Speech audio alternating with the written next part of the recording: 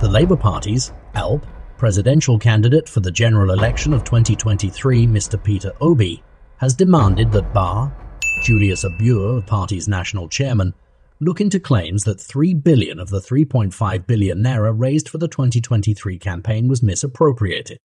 According to Obi, Abure's suspected financial misconduct has to be looked into.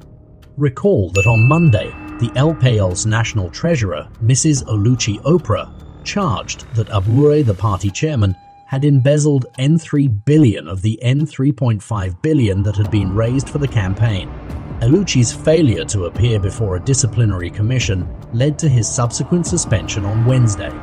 Oluchi, however, claimed that her suspension was planned because, despite receiving an invitation to appear on Wednesday by 10 a.m., she was suspended by 12 p.m.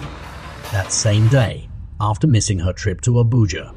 Peter Obi, the LPL's frontrunner, stated at a press conference on Thursday in Abuja that the 2023 Obi-Datti presidential campaign organization's accounts needed to be looked at. I am a member of the party, ALP, and they have decided to declare me to be the leader. I have spoken with the party leadership about the necessity for us to designate a trustworthy audit company to handle the party's account and conduct an audit. Money needs to be transparent wherever I am involved, Obi stated.